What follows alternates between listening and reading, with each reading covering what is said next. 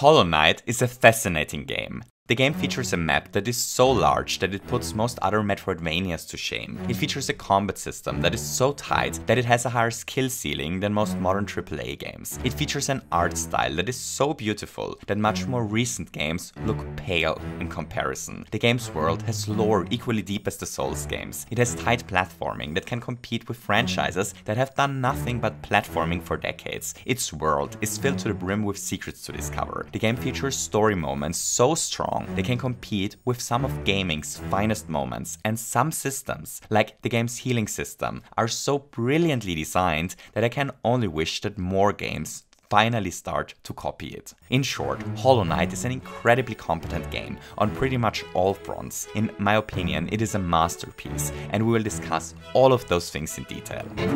However, those things aren't what I find most fascinating about Hollow Knight. The most fascinating aspect of the game is something entirely different, something that is seldom discussed. The most fascinating aspect of Hollow Knight is that it exists in the first place, because to put it mildly, Hollow Knight's existence should not be possible. Here's the thing, Hollow Knight was developed by only 3 people in roughly 3 years. 3 people managed to produce a game that looks this beautifully, features a combat system with a skill ceiling this high, crafted a world this big, wrote lore that deep, and crafted gameplay this fluid. Those people did a job that puts most teams of 60 people that work for half a decade on a game to shame.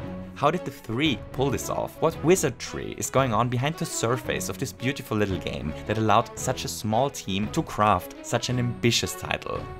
Why is Hollow Knight? In this video, we are hopefully going to answer this question. We'll go through the game chronologically and discuss several interesting aspects of it along the way. We'll chat about the lore and the story. We'll take a closer look at the combat system and the bosses. We'll talk about where the game drew inspiration from and why slopes are bad for you. But most importantly, we'll hopefully understand how Team Cherry was able to create a game the scope of Hollow Knight, and why there is an even bigger lesson for the entire industry hidden within this fascinating little game. As for spoilers, due to the nature of this video, this thing is going to spoil the entire game. Like literally everything, including the final boss fight. Don't worry, that is not the final boss fight in the background yet, that's just a video of a ladybug opening its wings on the National Geographic. Alright, we got tons of things to discuss, so let's get this thing going. My name is Ceave, you're watching Ceave Perspective, a place that hopes to give perspective on interesting aspects of great games.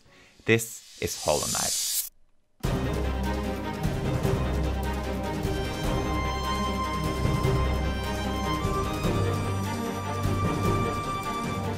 The game begins with a creepy shot of a mysterious being being chained away at some forgotten place. Suddenly, this being awakens and cries out. The next shot shows a lone wanderer arriving close to a city. This wanderer takes a plunge towards the city, and with this, the story introduction already comes to a close. We take control over the wanderer and the game starts. It's actually going to be hours and hours of gameplay before the next major story moment. Hollow Knight has a wonderful story to tell, but it certainly doesn't waste anyone's time telling it through cutscenes. Most of Hollow Knight's story is told via the world itself. In a certain way, Hollow Knight's world is its story, but we're getting ahead of ourselves. After a short tutorial area that introduces the core mechanics of the game, we arrive in Dirtmouth, the game's hub, and the city that we saw in the opening before. Dirtmouth is a small fading town inhabited by only a couple of bugs. The paths east and west of the city are sealed, and we can't open them. Our only way forward is through the well in the center of the little town. Below this well, something mysterious is hidden, because Dirtmouth is built upon the ruins of a much larger kingdom, a fallen kingdom. Below Dirtmouth lie the ruins of the fallen kingdom of Hollownest. The majority of Hollow Knight plays out in those ruins. So we hop down the well for the very first time, and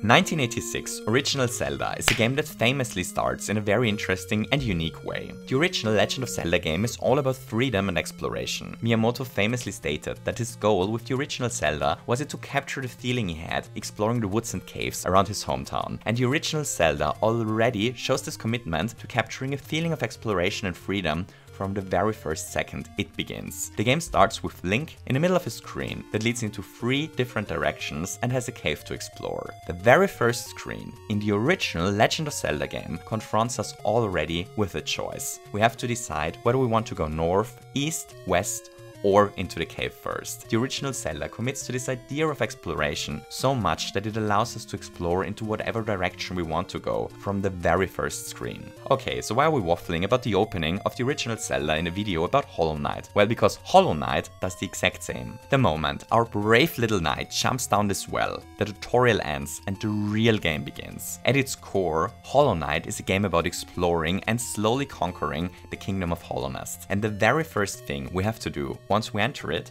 is to make a choice. We have to decide whether to go to the right or to the left. The same way Zelda forced players to decide where to explore first in the 80s, Hollow Knight forces us to make a choice as well. Hollow Knight doesn't send the player on a linear path. It is a game that wants players to forge their own path through its many challenges. The game commits to this idea already the very second we jump into Hollownest for the first time. So which direction is the correct one? Well, funnily enough, it's neither. Both paths are pretty much mandatory. The path to the left introduces critical gameplay systems like the map, the grubfather, and later leads to green path, while the path to the right is the one that leads to the false knight and to a first ability, Vengeful Spirit, that we need to progress. But we obviously don't know that our first time through. And so Hollow Knight's core gameplay begins. The first half of Hollow Knight is all about slowly conquering a dangerous and confusing kingdom. Step by step, we hop down the well, explore a couple of rooms and probably die. We make our way back to the shade and explore a couple of more rooms before we get brutally slain again. And again. Then we explore some more. We slowly conquer the area and eventually we'll run into the map maker who sells us a map of the area. So let's quickly chat about Hollow Knight's map system. In Hollow Knight we do not have a map of areas once we reach them for the first time. Instead, the map has to be bought. The vendor that sells the map, however, is hidden somewhere in the area. This means that we have to explore the area blind at first, scouting for the map vendor. But once we found the vendor, the map still doesn't show us all the areas. It only shows us rooms that we have explored in the past, and it only updates whenever we visit a checkpoint. So whenever we enter a new area, we are completely blind the first time, even if we bought a map of the area before. The map only becomes useful once we rest. That's a really unusual system that, at least in my humble opinion, fits the game perfectly. Hollow Knight is all about slowly conquering the kingdom, step by step, and being blind the first time we enter a new area, and slowly filling out the map of the places whenever we rest perfectly accompanies this gameplay. It's great. After buying the map, exploring the forgotten crossroads becomes a lot easier. Soon we run into the False Knight, the first boss fight in the game, that guards our first ability, the Vengeful Spirit. And would you believe it, we already have access to Green Path, the second area of the game. Sadly, we can't accompany our little knight there just yet. Sorry little buddy, but you are on your own for the moment, because before we catch up with you, we first quickly have to chat about something else. Something entirely different. In 1989's DuckTales for the Nintendo Entertainment System, players take control over Scrooge McDuck on a journey around the world and even through space on a quest to further increase their riches. So for anyone not familiar with 1989's DuckTales, it might surprise you to hear that it's a pretty important and influential game. For starters, it was developed by the core team behind the original Mega Man and ended up being Capcom's best-selling game on the NES. The game is often praised for its tight movement. For example, Scrooge McDuck attacks by pogoing off of his walking stick after hitting enemies on the head with it, which also doubles as a fun movement option. Pretty much any best NES games of all times list features DuckTales on a prominent spot. The original Paper Mario doesn't feature a skill tree. Instead of picking new skills and gameplay modifiers in menus, we instead customize our favorite paper plumber by adding badges to him. Some of those badges might improve our guard, some might improve the damage of fire attacks, some might cause a cosmetic change, and some might even make the game harder.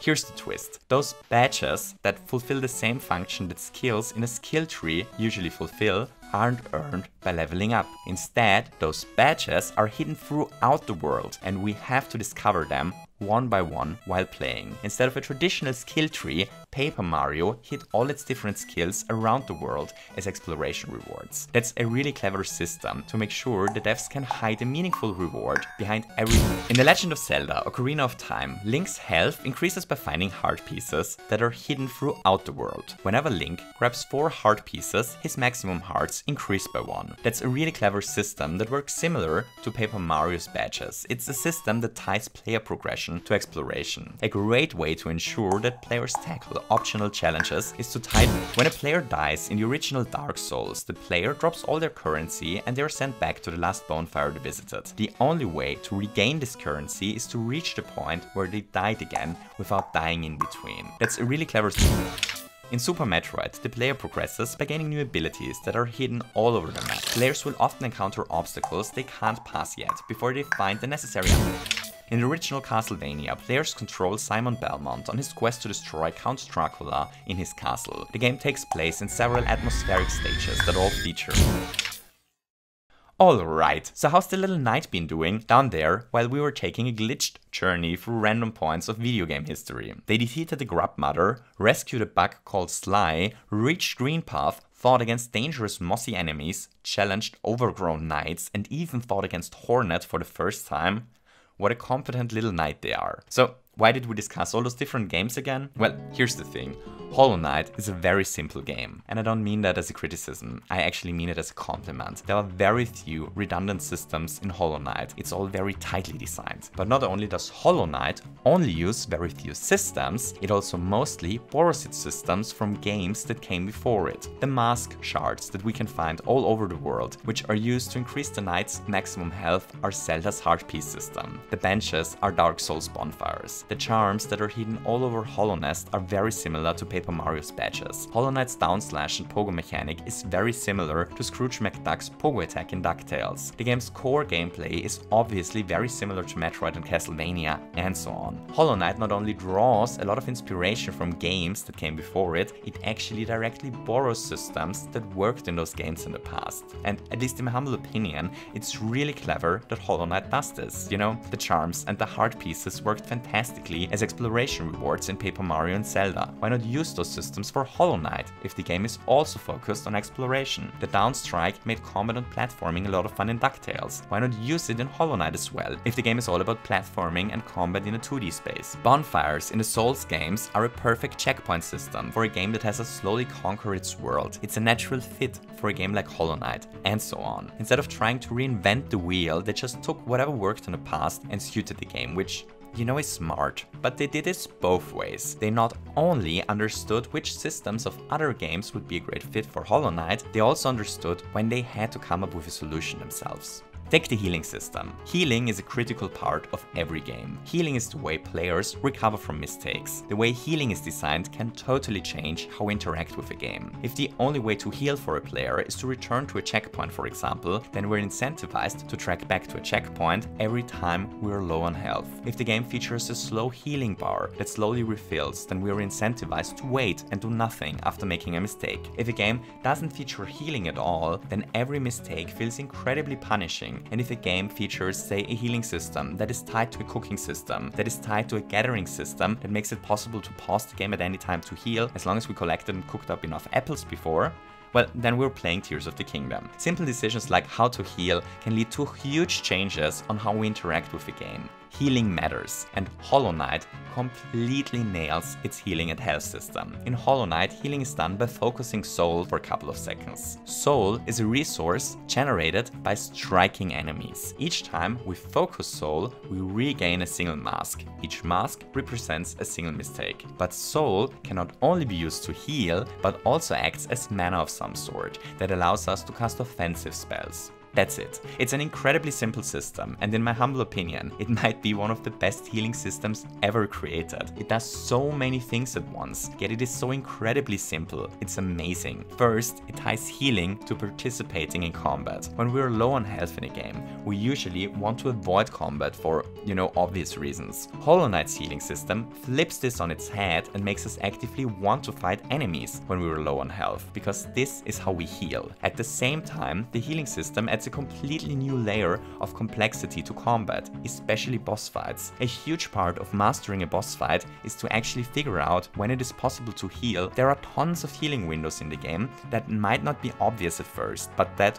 once learned, can completely turn the tide against the difficult boss. Finally, the healing system even rewards combat mastery. If we truly mastered an encounter, say the difficult boss from before, then we don't need our soul to heal anymore. Instead, soul suddenly turns into an offensive resource that allows us to cast spells and to defeat the bosses even quicker. Our defensive resource is also our offensive resource. We always have to make an interesting choice on how to spend our precious soul. I unironically believe Hollow Knight's healing system might be the best healing system in any game I've ever played. It's the backbone of its combat system and achieves so many things so flawlessly. It's truly amazing. Hooray! So let's continue our journey through the ruins of Hollownest. While exploring Green Path, we ran into Hornet. Hornet is a really interesting character, and she's the second boss fight on the critical path through the game. After defeating her, we unlock the second big new upgrade, the dash ability. This upgrade gives us access to a new area, the Fungal Wastes. And the Fungal Wastes are the area where Hollow Knight almost lost me my first time through. I almost quit the game here.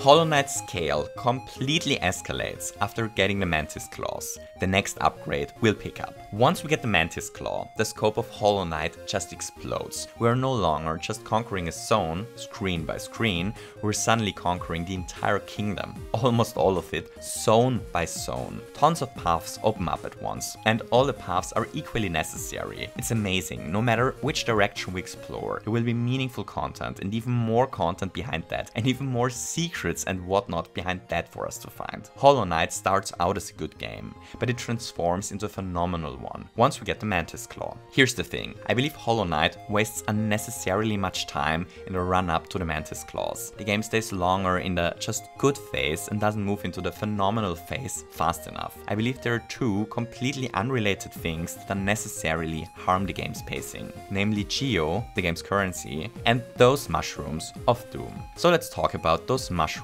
first. To understand why those mushrooms are so dangerous, we have to have a quick chat about something that happened to me during my first playthrough, because those violet mushrooms almost ended my first playthrough of Hollow Knight for good. To reach the Mantis Claw, we have to make it through the Fungal Wastes first. To make it through the Fungal Wastes, we have to bounce off one of those violet mushrooms. So what's the problem with those unsuspicious mushrooms, one might ask?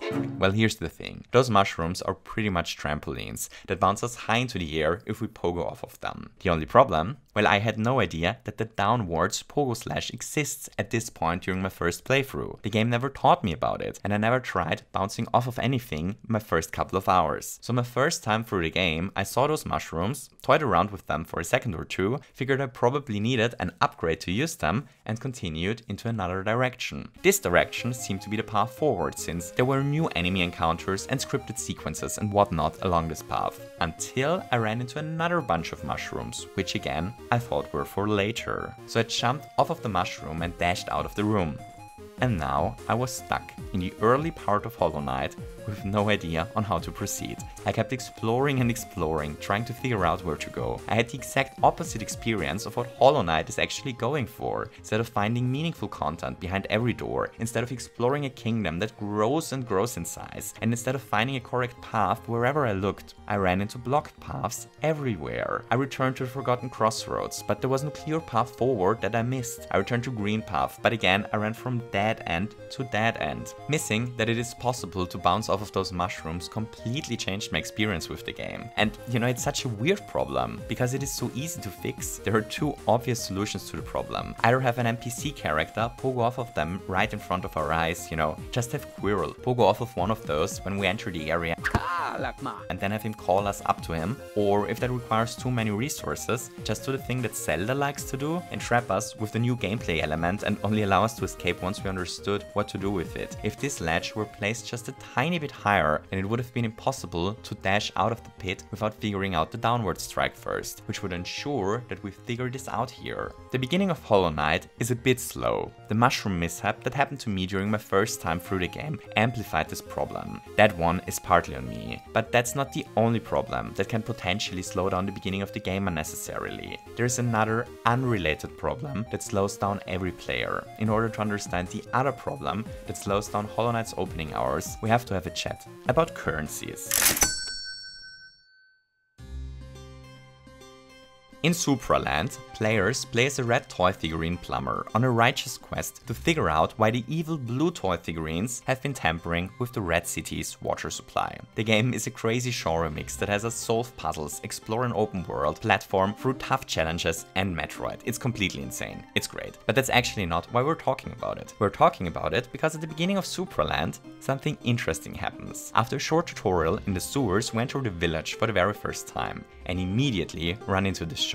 One of the very first things we encounter in Supraland is this shop, and this shop sells unusual things. It sells character upgrades, namely a bigger coin purse to store coins in, a weapon damage upgrade, even more weapon damage, and a multiplicator to our movement speed. Buying this upgrade makes our character run at double the speed. Permanently. The very first objective in Supraland is to actually buy our normal movement speed. The first thing we do is search for coins so that we can afford running. So here's the multi-million coin question. Why would a developer hide a necessary gameplay feature behind a currency grind at the very beginning of the game? Well, here's the thing with video game currencies. The value of a currency in a game has to be established. When we boot up a game the first time, we have no idea if coins in this game are valuable, like they are in Supraland, or if they're kind of fun to collect but completely optional, like say in 3D World. If devs want us to care about their currencies, if they want to hand the currency out as a valuable reward after say defeating an enemy, if they want to guide us by showing us currencies at places in the distance, if they want to be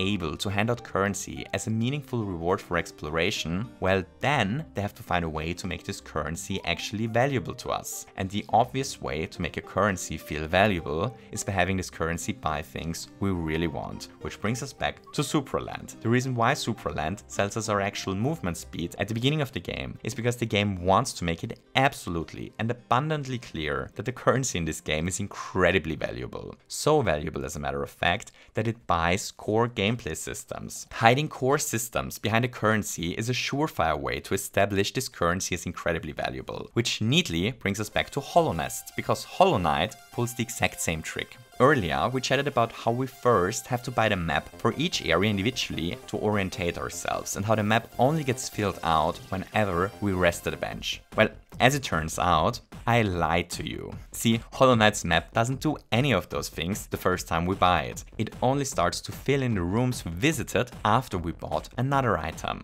the map and quill, in a shop back at Dirtmouth. But that's still not all, because the map also only shows us our position if we have the Wayward charm equipped. Where do we get this charm, one might ask?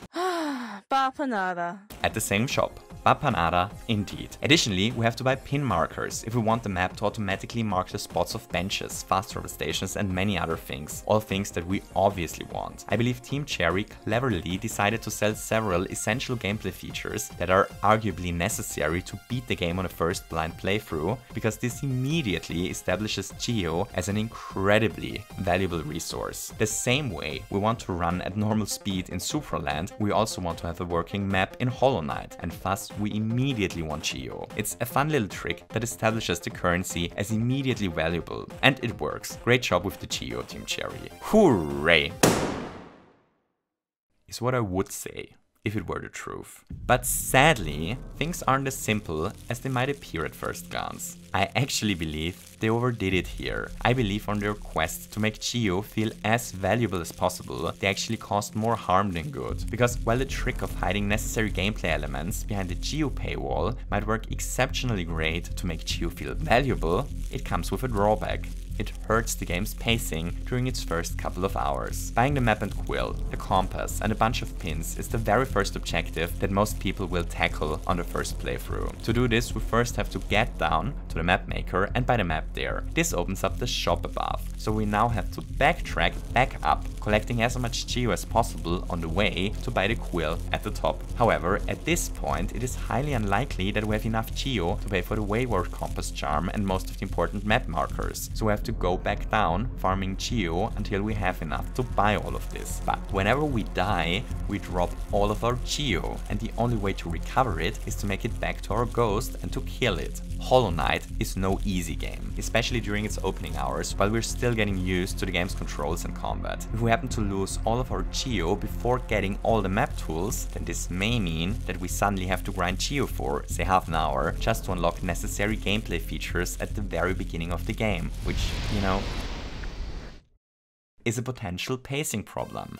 Hollow Knight is a game that becomes really exceptional once the developers let go of the leash and allow us to explore the gigantic map of Hollow Nest all on our own. The moment we pick up the Mantis Claw is when Hollow Knight becomes so incredible, at least in my opinion. The faster we get to this moment, the better. I honestly believe that the game's early pacing could be significantly improved by removing all geo requirements to unlock the map. If the map and quill were just a basic item that we had by default, and if the map maker were to, just give us the wayward compass charm after talking to him for the first time, this alone would probably significantly speed up the first hours of Hollow Knight, even if this means that geo might feel a bit less valuable during the early game. There are so many great other geo things in the game, I doubt it would matter that much. Finally, and that one is personal, those mushrooms need some sort of explanation on how to use them. Hooray! So let's return to the little knight and their journey through Hollow Nest. This playthrough, our proud knight manages to bounce off of those mushrooms with ease and heads towards the Mantis village. The Mantis are a proud race of fearsome warriors, and reaching the center of the village is no easy task. The Mantis warriors probably give a lot of new players a headache their first time through. Heck, they still give me a headache and I'm on my 4th playthrough. Hidden in the center of their village, we finally find the Mantis Claw, which allows us to wall jump. Hidden all over Hollow Nest, we earlier saw signs pointing towards the city. With the wall jump, we're now able to finally reach it. Once we enter the city, a couple of really interesting things happen. First, the door closes right behind us the second we enter. We're trapped in the city. Second, wonderful music starts to play. And third, the environment shifts noticeably for the first time. So far, we explored a cave system, another cave that is overgrown with fungi and a calm garden. But suddenly we find ourselves in the middle of a gigantic gothic city in which it rains all day. The City of Tears. So, the City of Tears is huge and opens up in several stages. But there's one specific place in the city that I want to chat about, because in the posh quarter of the city there is the Pleasure House. And in the elevator in the Pleasure House there is a hidden wall that leads to a secret room. There we find 2 corpses. If we dream nail them, then we learn that whatever they were eating tasted wrong and that they were hungry. And besides this room, there is a kitchen filled to the brim with rotting bug meat. This kitchen holds a dark secret, but in order to understand this dark secret, we first have to understand Hollow Knight's world.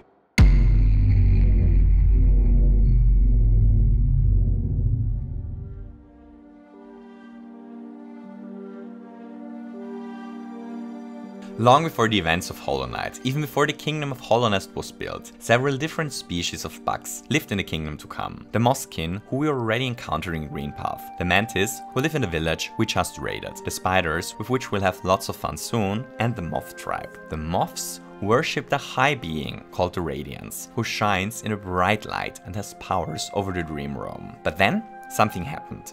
A creature called a worm unexpectedly arrived in Hollow Nest. Worms are gigantic, mysterious ancient beings. Their origins are unknown to us. This worm died, leaving behind its shell, but while dying, a new being emerged, a being called the Pale King. Most of the bugs in Hollow Nest began to worship this new being, who expanded the bugs' minds and made them intelligent, and soon the kingdom of Hollow Nest was founded. ruled by the Pale King. So those were the golden days of the kingdom. The city of Dirtmouth was a busy trading spot on top of the kingdom. The stagway stations were built to make traveling through the kingdom easier. They built the City of Tears and the sewers below the city to keep it from flooding. The tramway was built by the king. Some of the Moskins' territory got annexed. The Mantis found an agreement with the king and remained independent, but in turn had to fight off the spiders of Deep Nest, and the Bugs of Hollow Nest erected statues worshipping their king. But it was not only the Bugs of Hollow Nest that worshipped the Pale King. The Mushroom clan of the Fungal Wastes followed the king willingly, and the Moths? Well, the Moths started to worship the Pale King as well. They turned their back to their former god, the Radiants. The Radiants became almost forgotten. Almost. But a small part of the Moth tribe continued to worship her in secret. When the Radiants tried to regain influence over the Bugs that used to worship her by visiting them in their dreams, those Bugs tried to resist the Radiants. And this is the exact moment that disaster struck the kingdom.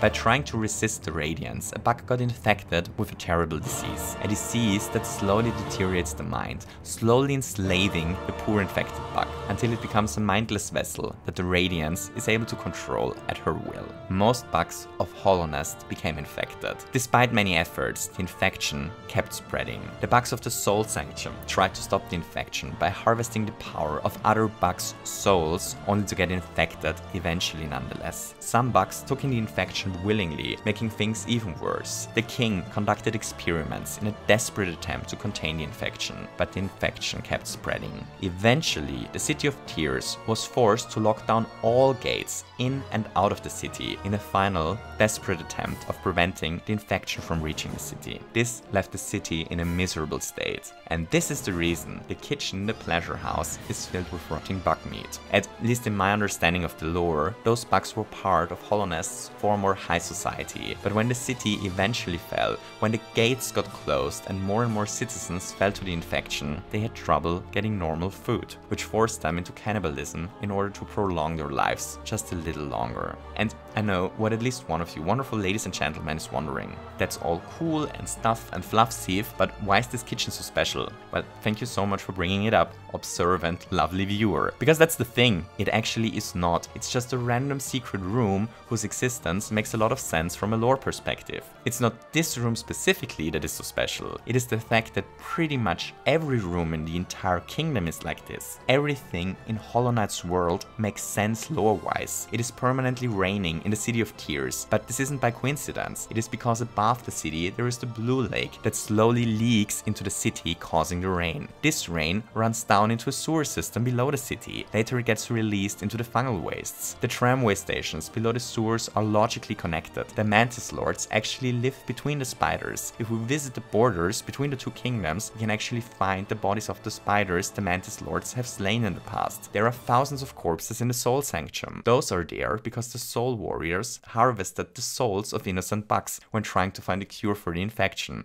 murdering thousands in the process. The city gate that closed once we entered does so because the city is closed and no one is allowed to enter or leave. And I know what one of you is wondering. Why were we allowed to enter it? Well, that is because we previously looted the city crest off of the fallen knight's corpse. The first boss dropped the key to the city crest. This boss used to be one of the 5 great knights of Hollow Nest, legendary warriors that fought on the king's orders. The king's crest gave this legendary warrior access to the city after it was sealed. And I know what at least one of you is currently thinking. Okay, the world makes sense so far, but at least some points aren't logical. Why would our random player knight be able to defeat one of the marvelous and legendary 5 knights so easily at the very beginning of the game, Ceave? At which point I'd have to reply that you're actually going out of your way to try to find a contradiction in the world setting, and that it's not reasonable to expect the game to have an answer to such questions, and that the game has an answer to this question nonetheless. The knight in the armor actually wasn't a legendary knight. It was a weak maggot who stole the knight's armor at some point before the game even started. Because the game's world is consistent to even this level. The only reason they even put the king's crest into the game is so that it makes sense that we were able to enter the city when we arrive lore-wise. The item only fulfills a lore function. We have to defeat the False Knight anyway, since he guards the first ability. Just think about this for a second. They went out of their way to add an item that every player picks up, just so that it makes sense lore-wise that this door 5 hours later opens and closes for us. I really want to emphasize this, because it is one of the most impressive things about Hollow Knight. Almost everything in the game makes sense. When we encounter a random grave that says, "Here lies the traitor's child," then there is a reason for this grave to be here. It is the daughter of the 4th Mantis Lord, who betrayed his brothers and took in the infection willingly to grow stronger, which is also why there are only 3 Mantis Lords and 1 pillar is destroyed. If we encounter a boss that looks similar to us but is overcome by the infection, then it makes sense that this boss exists here. It is another vessel that escaped and became infected when the infection slowly spread towards the abyss. If we find a key on a random dead bug overcome by void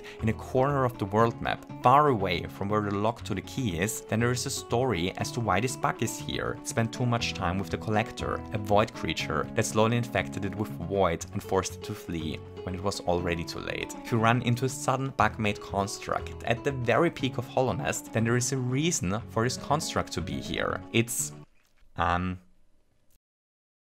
Actually, I have no idea why this building is there, someone in the comments will know. But that's kind of the point, because it isn't important that we understand the lore behind every place we visit. The important thing is that there is a lore reason for everything we encounter, which makes it worthwhile to think about it. Only if everything in the world actually makes sense, it becomes possible to wonder why those things are there. It's not important that we understand everything. The important thing is that we understand that the world makes sense, something we pick up unconsciously while playing. This is simply something that shines through. And as soon as we realize that, every single room becomes so much more exciting to explore. The reason why it is so interesting to discover the kitchen in the pleasure house and to find out that those bugs turn to cannibalism is because we can trust the game to have an answer to the question why this happened. I believe one of the many reasons why exploring the world of Hollow Knight feels so mysterious and magical is because Team Cherry went out of their way to craft the world in a cohesive way where everything makes sense lore-wise. Hooray! Alright, so how's our little knight been doing while we were chatting about cannibals? They murdered the Soul Tyrant, learned a new ability, Desolate Dive, which gave them access to the Crystal Peak. They explored the Crystal Peak, a huge industrial cavern that reaches up to the highest point of Hollowness and a place where the kingdom used to farm crystals, only to unlock yet another ability there, the Crystal Heart, that allows us to dash around at super speed. They made it through the seers below the city, fought off terrible maggots that refused to die. They found the ancient basin, buried deep below the kingdom that is overrun with even more dangerous creatures than we fought so far. They used the Crystal Heart ability to reach a place overflowing with the infection, and in the middle of this infected cesspool, they fought against another infected knight who appears to be a lost, corrupted sibling of ours, the Lost Kin, only to unlock the Monarch Wings down there, the next upgrade, and now they are capable of double jumping. Wow, looks like our little knight has been actually surprisingly busy. So what's next for us? Well, next we have to chat about the combat design and all the many different boss fights in the game, and about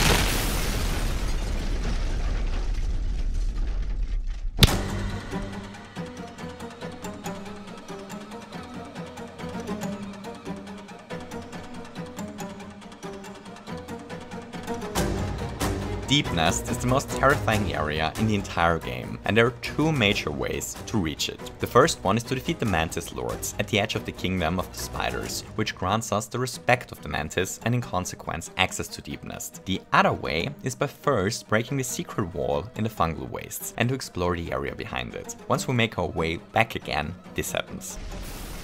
Yep, the game literally breaks the floor below our feet without any warning and has us drop down a long dark shaft into an area we've never been before and we don't have a map of. And then the game pulls pretty much every evil trick in the trick box of sadistic level design on us to make this drop down one of the most terrifying and most memorable gaming experiences I've ever made. It's truly sadistic. It's great. So let's first set the mood here.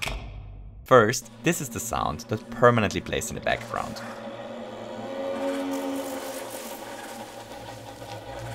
Disgusting, isn't it? Second, the game suddenly starts to spawn enemies directly below our feet without any warning. Additionally, we encounter these gigantic centipedes munching through the narrow tunnels and devouring everything that stands in their path. for the first time. The paths are small, claustrophobic, maze-like, and our sight is massively limited. There are spiderwebs everywhere, spiders crawl up below our feet, everything is confusing, and it is incredibly easy to get lost. That on its own is already like a top 10 best of the most prevalent human phobias. There's claustrophobia, the fear of the dark, arachnophobia, phobia to get lost, they're all in the house. So the game drops us suddenly and without any warning into a best of compilation of human phobias, completely messing up whatever plans we had previously, and then it doesn't allow us to escape by climbing back up. The only way back up is behind a hidden breakable wall. I doubt many people will find this before getting even more trapped, because there is one final sadistic trick that Team Cherry pulls on us in this area. The area is incredibly confusing. It feels as if there are tons of other potential paths that we miss in order to take the one we take. This is, however,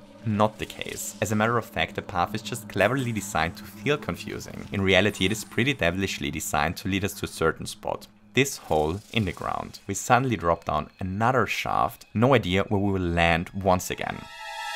At the bottom of this trap is the most devilishly trap I've ever encountered in a video game. The most sadistic trap I've ever encountered in any video game isn't a mimic, it isn't a rolling boulder, it isn't a dart trap, and it isn't TNT. The most devilishly trap I ever trapped into in any video game is actually a healing spa and a checkpoint. We drop into a healing spa with a bench beside it. So if you're anything like me, you probably thought, thank God, set onto the checkpoint immediately, and suddenly got hit in the face by a realization the weight of a pregnant whale. We're now trapped here with no way up. If we die, we respawn at this bench. We can't go back the way we came in. We're somewhere in a human phobia medley, miles away from any area we're familiar with no idea on how to get back up and without a map. This realization was unironically one of the most terrifying realizations I ever had in a game. Hollow Knight trains us to always look out for those benches. We usually make our way from bench to bench, each bench being a safe place that we worked hard to reach. But here it flips the concept on its head. Here the bench is a trap and now we have to find a way to get rid of it again. All of this is by design. Evil Team Cherry totally planned all of this. If we enter Deep Nest after the Mantis fight, we are also carefully funneled to this drop. And thus we were trapped in Deep Nest, and making it back out is one of the most memorable gaming experiences of my life. Suddenly the area becomes much more difficult. Spiders appear, spikes are everywhere, normal bugs reanimate after we kill them and come back as terrifying zombie bugs. Even the grubs are trying to get us here. It's terrifying. It's great. The whole way Team Cherry set this up is brilliant. But we aren't done here yet, because deep in Deep Nest there are a couple of platforms that suspiciously lead to nothing but a small ledge. So if we already have the Monarch Wings by this point, which is about a 50-50 chance I'd say, then we can hop up there and break the wall. And behind the wall we find a normal grub. But there is another, second suspicious wall, hidden close to the grub. And since we just destroyed one of those, we are primed to look for another one. If we find this one as well, then we're in for a treat. That is, a treat for everyone who loves larger than life spiders. The rest is in for a pretty bad time. Behind this second secret wall, we run into another knight that looks like us. We run into a mirror image of ourselves that runs away from us. Okay, I think we have to reiterate what happened previously to really get a feeling for how special this moment feels in-game. We first found a random secret wall in the fungal wastes. Behind this wall, we suddenly dropped into Deep Nest without any warning. Then we made our way through Deep Nest on a path that is designed to feel like we took one of many possible paths before we drop down another shaft, rest and realize that we're trapped. Then we head into one of two directions to explore this area, find a well-hidden breakable wall that leads us to a grub and expected reward, but we're stubborn and look for another secret wall, actually find one, and then, and only then, we find our mirror image that runs away from us. This is literally what happened to me during my first playthrough of the game. I accidentally found Nosk's lair without a guide after dropping into Deep Nest. The game felt so magical to me at this moment, like bigger than reality. There are so many layers of secrets over secrets over secrets woven into each other to reach this point. Discovering our mirror image here felt so incredibly personal, as if I had stumbled into one of the game's greatest secrets by complete accident. It was honestly incredible. Very few games I've ever played were able to create a moment this strong, before and after. I believe it's for an actually surprisingly simple reason that this moment felt so special and so personal. It felt like this because it truly was. It actually is unlikely that many players make this discovery the same way I did. A bit of it is level design trickery, but most of it is the game actually being okay if people don't find some of its secrets. The game accepts that players will miss out on secrets, and that's what makes discovering those secrets so special, because they're real secrets. Not everyone is going to experience them. Hollow Knight is full of secrets that are true secrets. The game is totally cool with players missing out, and I'm convinced that this is the best way to design secrets in a game, because it is the only way to make sure that secrets feel truly secret and personal when we actually discover them. Another person might have completely missed Nosk's lair, but maybe she found the entrance to the beehive, or found the love key and figured out where to use it only to run into the collector early, or they found one of the early ways to the resting grounds or to crystal peaks, completely shifting around when they gained which abilities, or they thought about going back to the tutorial area and found the wall jump secret that gives access to the Howling Cliffs early. Another thing that I naturally discovered during my first playthrough. Hollow Knight is incredibly good in creating those personal moments of discovery, and the reason the game is so good at this is because it also allows us to miss its secrets. Hooray!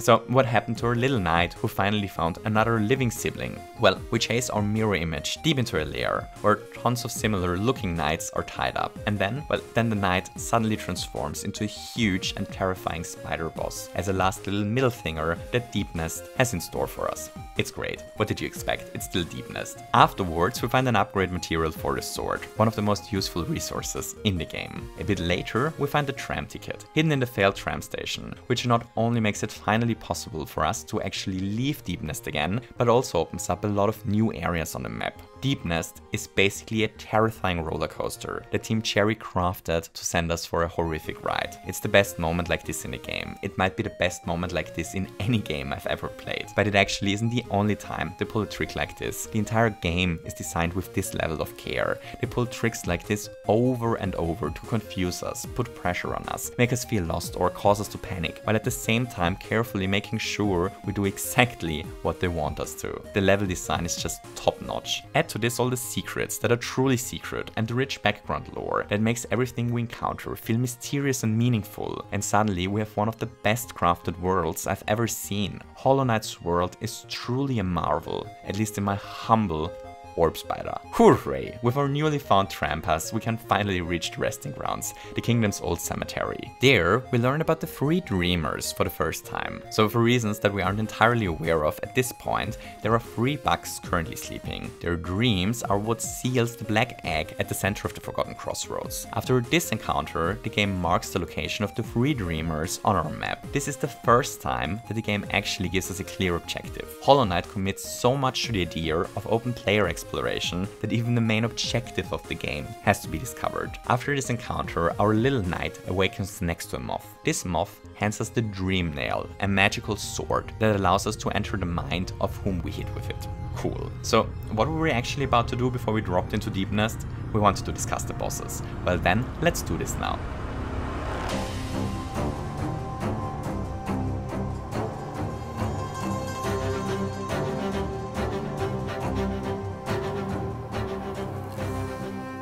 Hollow Knight features an insane amount of bosses. The Hollow Knight wiki counts 47 different boss encounters, and while some of those bosses are more bosses than others, the game overall features a great variety of boss fights. But not only are the bosses plentiful in Hollow Knight, most of them are fantastic as well. So let's quickly take a look at all of the main bosses of the base game, and let's discuss different aspects of the game along the way.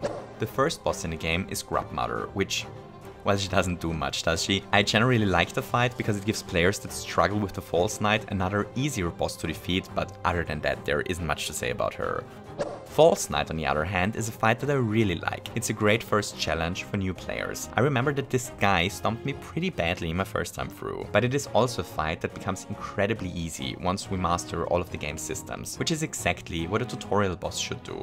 Hornet is another incredibly well-designed early game boss fight. She's a great early Shadow Link encounter. Shadow Link meaning that it is a boss fight against something that mirrors our character. You know, her moveset is similar to ours, she looks similar, she mirrors our our own character. Well-executed Shadow Link fights are surprisingly rare in games, but here it works perfectly. She also has lots of unexpected healing windows, which I believe are there to teach newer players about looking out for moments to heal during boss fights. The next boss is the Soul Master.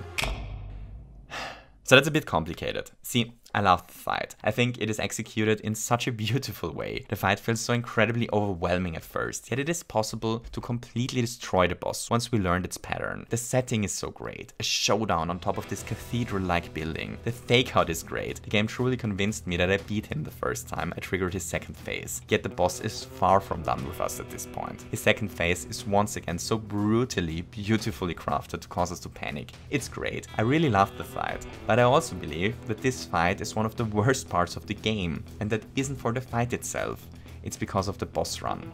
Boss runs usually refer to the run back to a boss after we die. It's literally the path we have to walk to reach the boss. If the run up to a boss is pretty long, then this means that it takes a while to reach the boss again every time we die. So the general consensus online seems to be that long runs back to bosses are terrible, and it might surprise you to hear that I disagree with this to a certain degree. So let's do something fun. Let's put corpse runs on a totally fair trial, in which I'll act as the defender, the prosecutor and the judge all at once. And let's find out if long boss runs are truly guilty of always being terrible. Here's the accusation. Corpse runs are terrible gameplay. They waste our time and they make learning a new boss unnecessarily tedious. You know, if we have to run back to the boss for say 90 seconds and we happen to say wipe 20 times to a certain boss for whatever reason, well then we actually spend half an hour just running back to the boss each time. Time that we could also spend fighting the boss. It's tedious and unenjoyable. And I agree with all of this. Corpse runs are a waste of time. You're completely correct, imaginary person. The problem is, there is also another side to this argument that barely ever gets mentioned. The defense.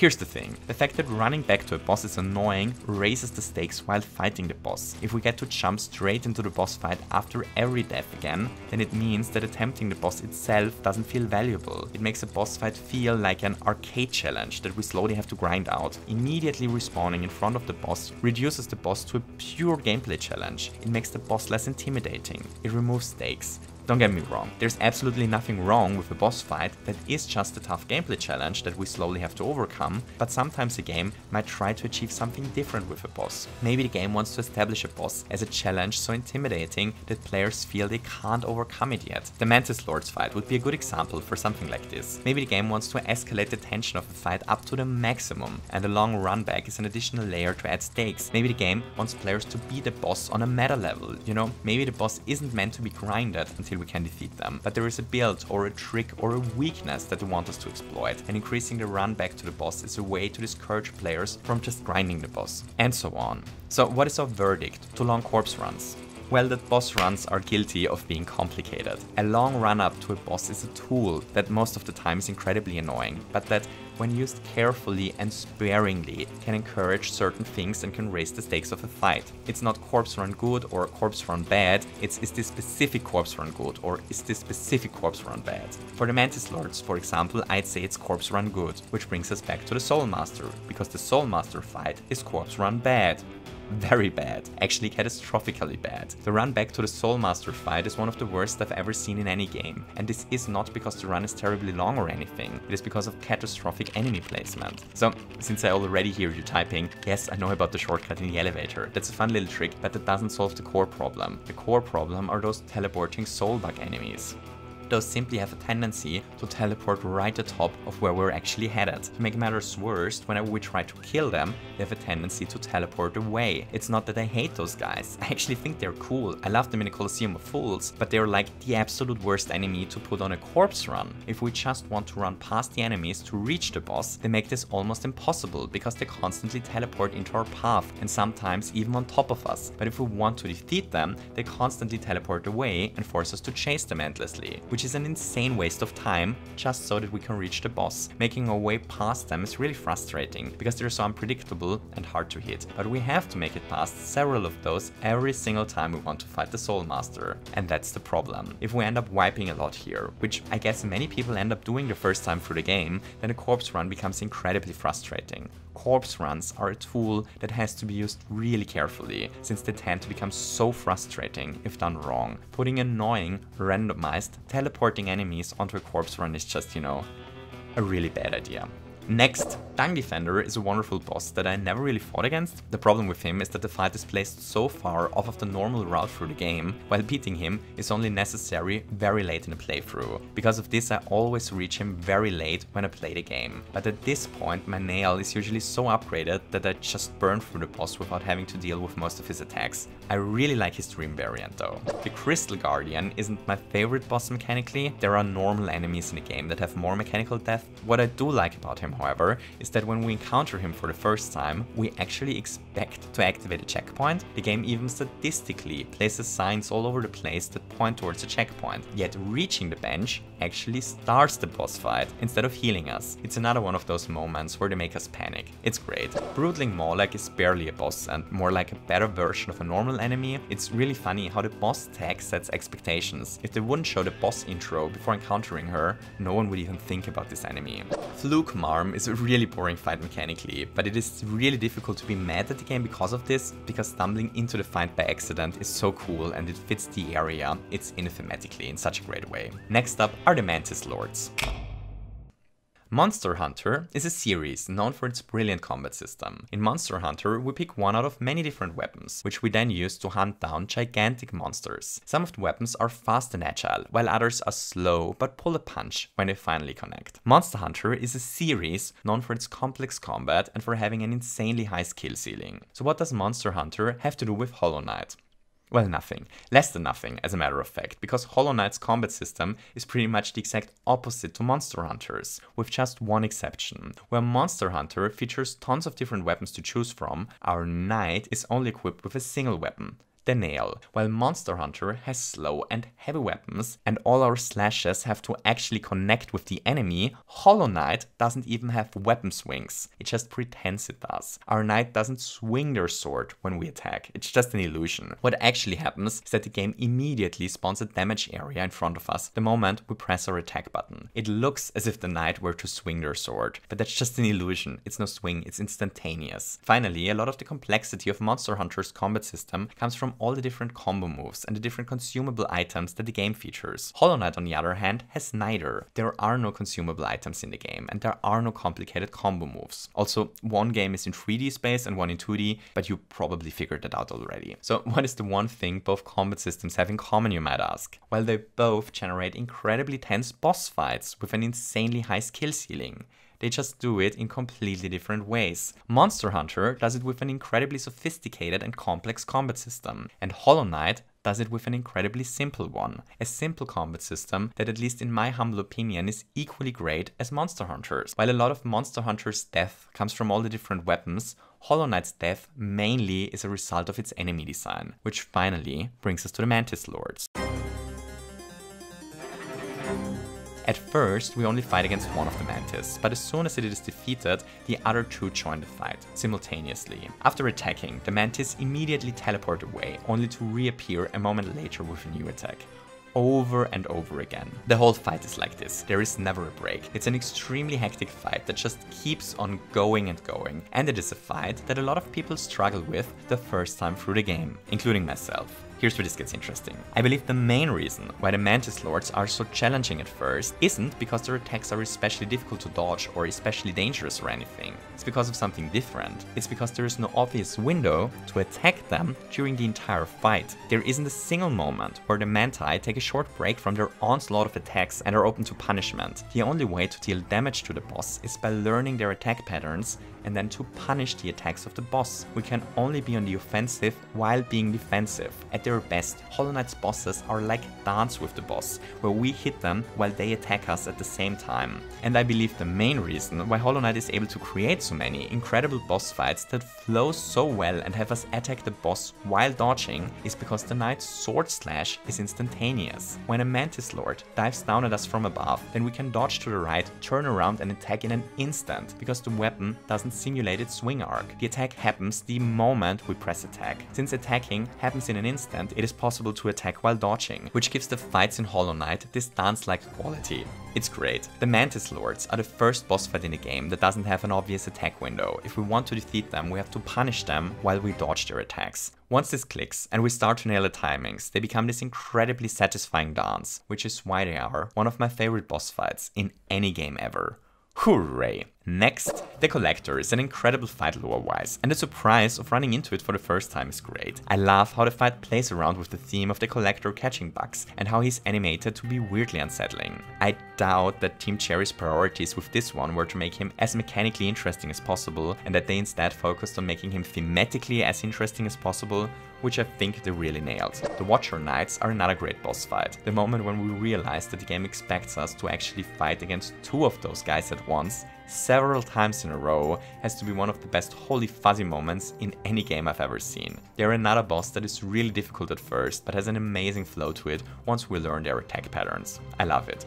Nosk is a boss that is really interesting thematically, and I love the build-up and setting. The execution, however, is a bit Next, the Lost Kin fight is one of my favorite fights in the game. Similar to how the Mantis Lords force us to dance with them and to react to their attacks in order to hit them, the Lost Kin also can only be attacked by truly understanding his attack pattern. I love the fight, but I also have a huge problem with it. Actually not with this fight, but with the rematch against the Dream variation. During my latest playthrough, I challenged myself to do the Dream boss early. I tried the boss with only a half upgraded nail, 6 masks and barely any notch upgrades, and holy fuzzy, that turned out to be a challenge. I died more deaths to the Lost Kin rematch than to any other boss fight during this playthrough, including the Grim rematch. But the thing that gave me so much trouble wasn't the boss itself. The thing that killed me over and over again was something much more stupid. The stupid orange ghosts that periodically spawn in the arena. Those ghosts just have a tendency to spawn right in front of us, leaving us in a situation where it becomes impossible to avoid getting hit.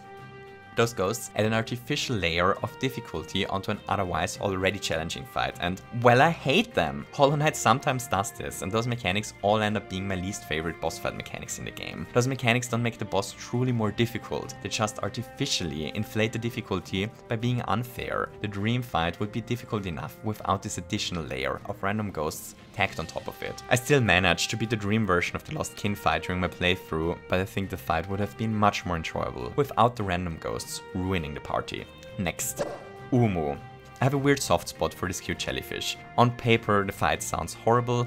Umu has just 2 attacks, it is the only boss in the game that we can't damage while the boss is on the offensive, and we always have to wait for an NPC to open up a short punishment window. However, you know, the fight might be terrible, but since it is the only one in the game that is like this, I still kind of like it. I generally enjoy it if games every once in a while break up the pace and throw in something that is completely different. And you know, if viewed through this lens, then I can kind of appreciate the fight. The Hornet rematch is an almost perfectly executed Shadow Link fight. I really love the fight. Hornet's attacks come fast, they're well telegraphed, there are tons of cool windows to punish her, and the whole thing is really difficult while still being completely fair. The only thing that bugs me are the randomly appearing spikes in the arena that are similar to the ghosts and sometimes, you know, just spawn in a way that makes them undodgeable. But that's a nitpick in an otherwise great fight. Hornet in general is amazing. So amazing that, you know, I mean, I know it's never going to happen, but sometimes I think about how cool it would be if she got her own game. The Traitor Lord is a fight that I really like. His moveset is surprisingly simple. He either dashes into the air, which we can punish by standing still, or he dashes towards us, which we can either dash through or jump over to punish. And that's basically it. He has 2 more attacks to spice things up. But the biggest part of the fight is just correctly reacting to whichever attack he throws at us, which I find weirdly enjoyable. I did almost all boss fights with the double damage active and got home. The Traitor Lord, however, is one of the few I actually went back afterwards to do hitless. Who's next?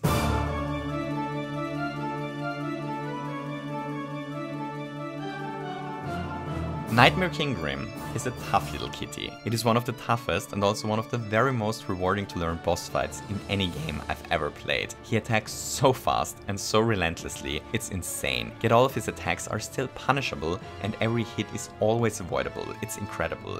Grim really shows how solid Hollow Knight's core mechanics are. You know, Team Cherry is able to pump up the difficulty to this level to have a boss who attacks so fast, so relentlessly and so punishing.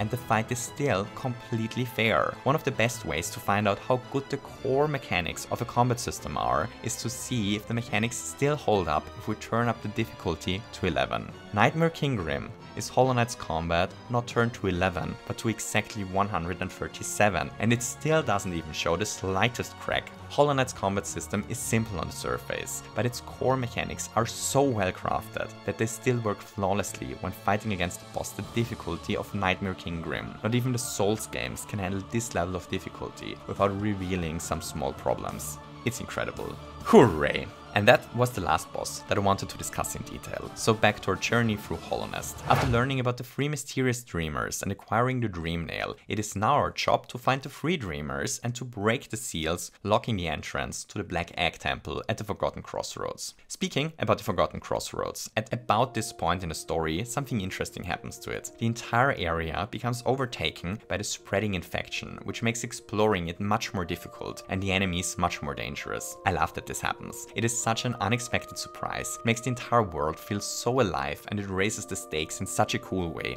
It's great. There's just one thing that I do not understand about it.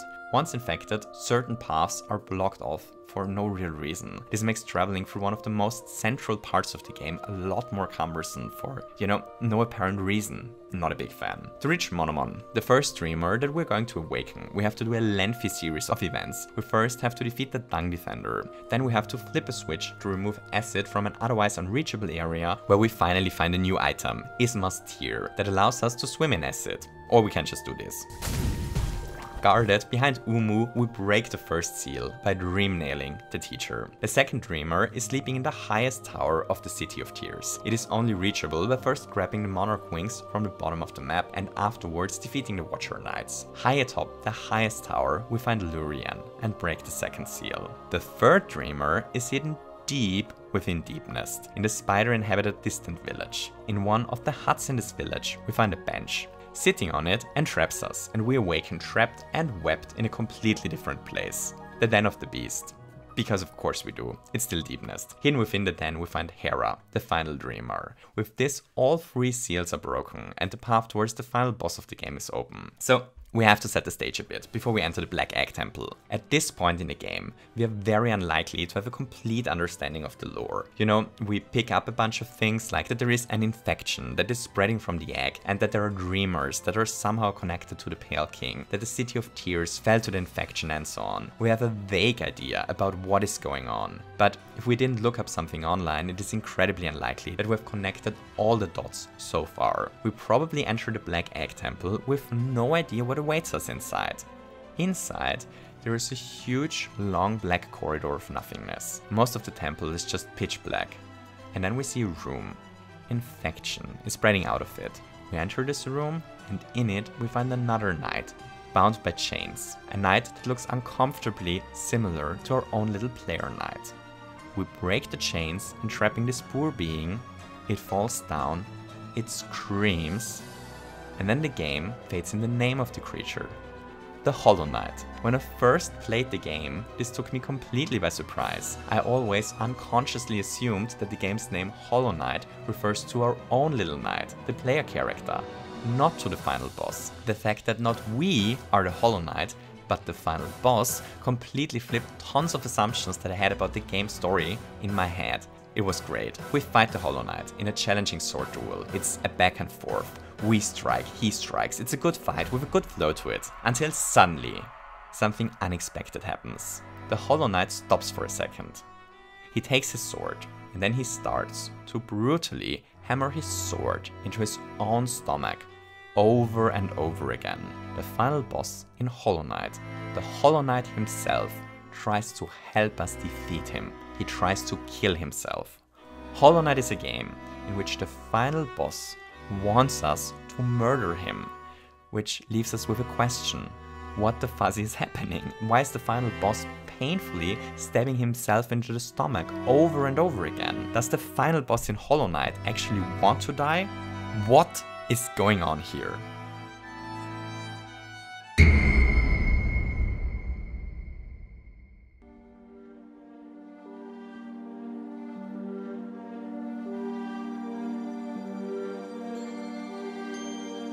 When the kingdom of Hollownest fell, there were two different powers that fought against each other. On the one side the Radiance with her bright light, on the other side the Pale Night. In my understanding of the lore, those two powers represent the sun and the moon. The sun, in this case the Radiance, causes a bright, warm light that causes bugs to go insane if they try to resist it for too long. On the other side there's the moon, in this case the Pale King, with its soft, calm light that causes bugs to gain consciousness if they're exposed to it for too long. So far, we discussed the story of Hollow Knight as a conflict between those two powers, but those two aren't the only ones. There is a third power that influences the events in Hollownest. To find out more about this mysterious power, we have to travel deep below the kingdom, below the sewers, and even below the ancient basin. We have to travel into the abyss, the deepest part of Hollownest. Down there are several mysterious things. The entire area is littered with thousands and thousands of skeletons of creatures that look uncomfortably similar to our player character. At the deepest point of the abyss, we run into aggressive shades, the same shades that we leave behind on death. If we continue to explore, sooner or later we'll find a lighthouse, built by the Pale King, that keeps dark and terrifying creatures at bay if activated. And even deeper down, we find the Shade Cloak ability in the arms of a long-forgotten ancient creature. Long before the Pale King arrived in Hollownest, there used to be another ancient civilization down here. A civilization that worshipped the third big power in our story. The Void. If the Radiance represents sunlight and the Pale King represents moonlight, then the Void represents the absence of light, its complete nothingness, its darkness and shadows. At some point after arriving in the kingdom, the Pale King discovered the Void below the kingdom and built the lighthouse to keep it in check. When the Radiance infection became a bigger and bigger threat to the kingdom, however, the Pale King turned towards the Void in the hopes to finally put an end to the infection. Our little player character, the Knight, stands in the center of this plan. But before we're finally able to truly understand what happened, we first have to find the two sides of the King's Soul to gain entrance to the deepest depths of the abyss. The first part of the King's Soul can be found at the end of the Queen's Garden after defeating the Traitor Lord. The White Lady gives it to us. The White Lady is the Pale King's queen. The second part can be found on the corpse of the Pale King himself. In order to find the Pale King, we first have to collect 1800 essence, which we mainly collect by defeating the difficult dream versions of certain bosses. This rewards us with the Awakened Dream Nail. With this Dream Nail, we can now enter the White Palace by dream nailing this guard at the palace grounds. The White Palace contains the endgame platforming challenges of the game. After managing to hop and bounce our way through this deadly palace, we find the Pale King dead on his throne. The second part of the King's Soul on his body. With the King's Soul completed, we're finally able to reach the very bottom of Hollow Knight's map and to finally uncover the last mystery of the story. At the bottom of the abyss, deep below all the skeletons, an entrance opens up. This entrance leads to a path through piles of bone. At the very end of this path, we find a broken egg that shows our own reflection. This place is the only place in the game where we see our own reflection. Seeing our own reflection allows us to do something interesting. It allows us to do something unexpected. It allows us to dream nail ourselves. It allows us to enter our own memories and to experience memories we probably have long forgotten. We awake in a darker version of the abyss. We hear the Pale King speak. No cost too great. This music starts to play, and thus we make our way back out of the abyss. Bodies strike down on the floor from above. Bodies that look similar to our own little knight. There are other beings, like us, trying to climb out of the abyss at the same time we are. We hear the Pale King. No mind to think. No will to break. Born of God and Void. And then we finally reach the top. And at the top, there is the Pale King. The Pale King and another knight who looks almost identical to us. The two leave us behind. We fall back down into the thousands of corpses below, and our King's Soul transforms into a Void Soul. So what did we just witness? Well, as the infection became more and more dangerous to the kingdom, the Pale King came up with a plan on how to get rid of the Radiance once and for all. He planned to produce a vessel made out of pure void that is able to contain the Radiant's influence inside of it for eternity. This vessel is the Hollow Knight. The Pale King produced thousands and thousands of vessels, searching for one pure enough to be able to contain the Radiance within for eternity. And they found one. But it wasn't our player character, it was a sibling of ours. The vessel we saw in the sequence before. The other vessels were thrown back into the abyss and the place was sealed. The vessel that was chosen, however, ended up being the Hollow Knight. The creature we fight against in the Black Egg Temple is actually our brother. The Radiance got locked into the Hollow Knight's mind, the knight chained up in the temple, and the temple was sealed by the Three Dreamers. Here's the thing, however. The Pale King's plan failed.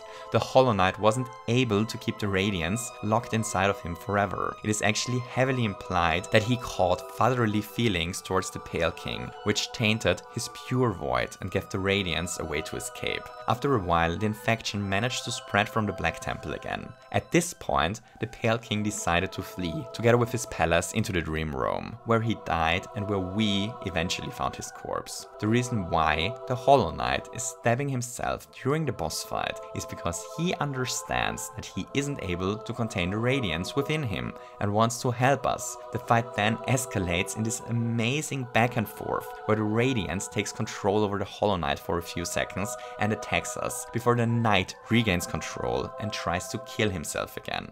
It's really amazing.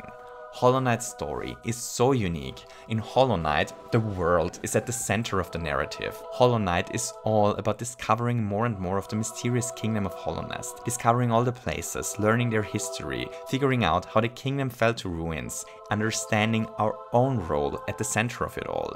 That's Hollow Knight's story, and at least in my humble opinion, the game has an incredible tale to tell, and it tells it in a really unique and interesting way. It's incredible. If we kill the Knight in the Black Egg Temple, then we absorb the Radiance into ourselves and step into the Hollow Knight's place. We succeed the Hollow Knight. We become chained up in the temple for eternity, the Radiance trapped within us.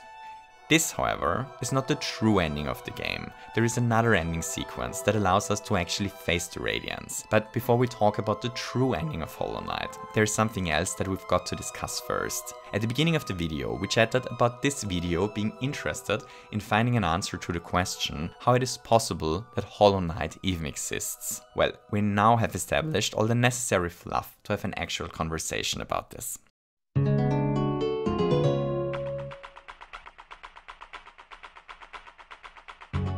At the very edge of the kingdom, we find the Colosseum of Fools. The strongest warriors of the kingdom fight there in competitions of life and death. Only the strongest survive.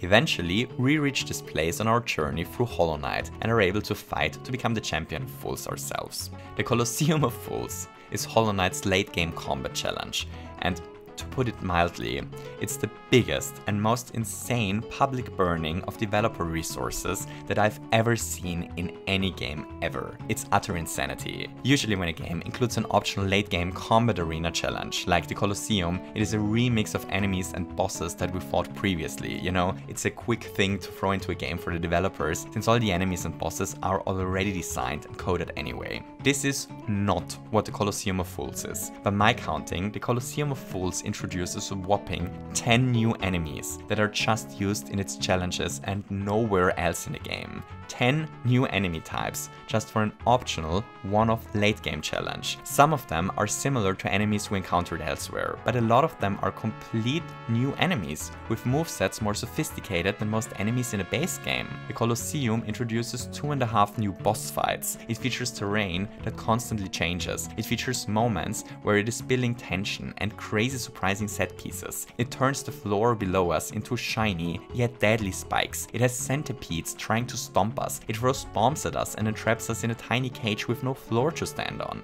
It's incredible. The final challenge is really difficult, but beating it is incredibly rewarding. It's so good. So here's the thing. Hollow Knight was made by a team of 3 people. They had less devs working on Hollow Knight than the average beaver family has members. Those 3 people crafted a gigantic world of Hollow Knight. They filled it with amazing lore. They placed tons and tons and tons of wonderful, handcrafted rooms and NPCs into this world that tell its story. They crafted one of the tightest combat systems I've ever played. They crafted dozens and dozens of incredible bosses, some of them so good that beating them feels like a dance with death, a few of them so great that they are among the best bosses in gaming. They use incredibly clever level design throughout the game, level design that is perfectly handcrafted to confuse us and cause panic in us, like in Deep Nest. They filled this world with dozens and dozens of meaningful secrets, several of them revealing entirely missable boss fights or even areas. They made sure that each area is visually distinct. They filled each area with unique and memorable enemies. They crafted a game that is roughly 40 hours long.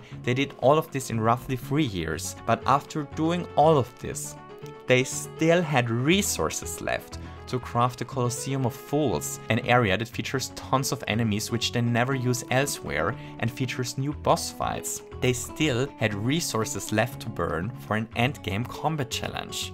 Hollow Knight is an exceptional game for many reasons, but the one thing that always blows my mind is that 3 people were able to craft all of this in only 3 years and a couple of months. How were they able to do this? How were 3 people able to achieve things that the biggest and most experienced game studios in the world barely ever managed to achieve with budgets hundreds of times higher than Hollow Knight's? So during my recent playthrough, I replayed Hollow Knight with this question in mind, and I believe I found an answer.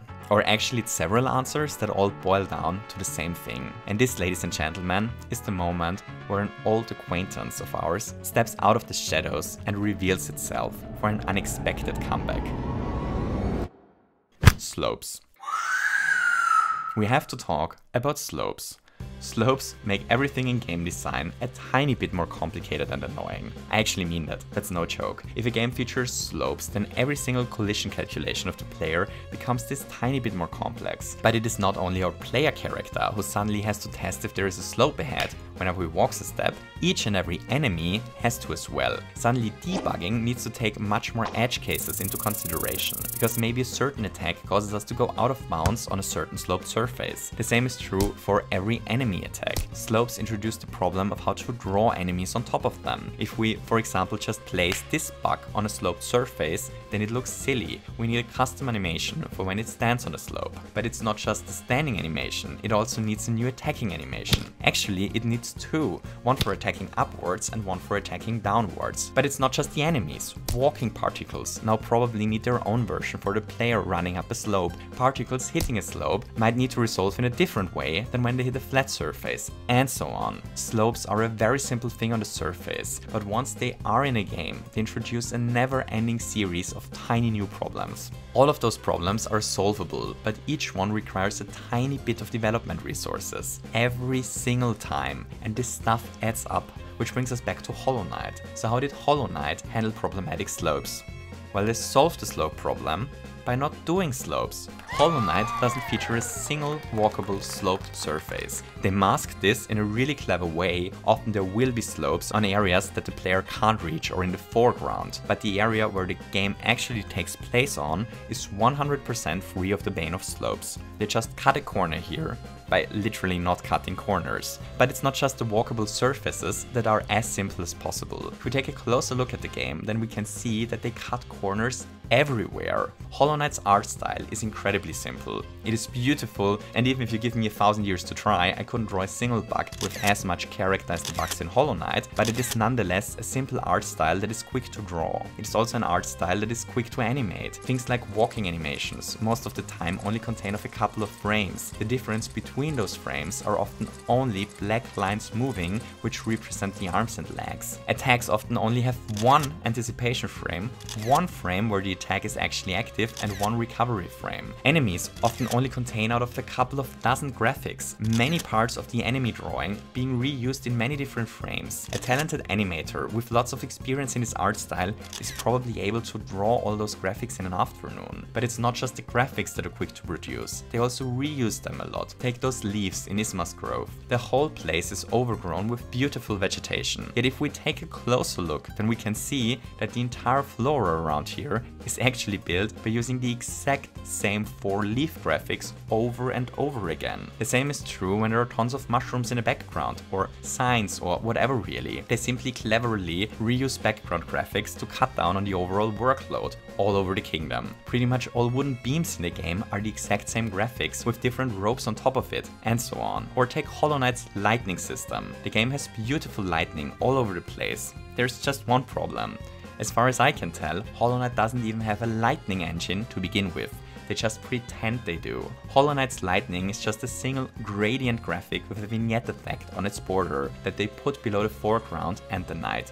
Yep, if they want to simulate a flash of light, they just flash the gradient behind the knight white for a moment, like when using the double jump. If they want to limit our vision, like in deepness, the vignette effect just becomes stronger, so strong that it actually limits our vision. They give the gradient different colors in different areas to visually differentiate them, but they never actually calculate how actual light would behave. You know, if we were to stand at this spot with a lamp, then the lamp wouldn't light the area below us in reality. The reason it does in Hollow Knight is because it's only a graphic, not a calculation of how real light behaves. They make incredibly clever use of simple particle effects. These leaf particles are used basically everywhere in Green Path. Cutting the chains of the Hollow Knight looks incredible in the moment we do it, but as a matter of fact it's just a really simple particle emitter traveling over the chain, a simple camera shake, this little 2-frame animation and another couple of chain particles that drop down. The emitter is even set up a bit sloppy. One travels slightly off of the actual chain.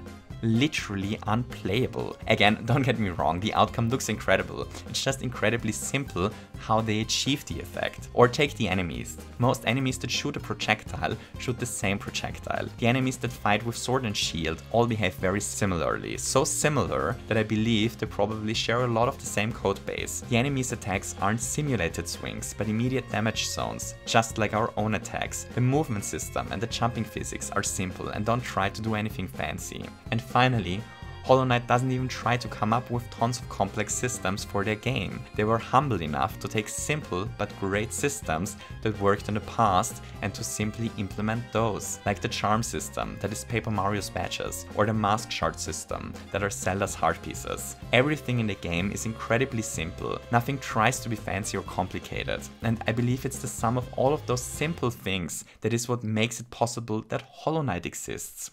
I believe that Team Cherry was always looking to solve complex problems with the most simple solutions they were able to come up with while developing Hollow Knight. Simple solutions that won't cause them any headache later down the road.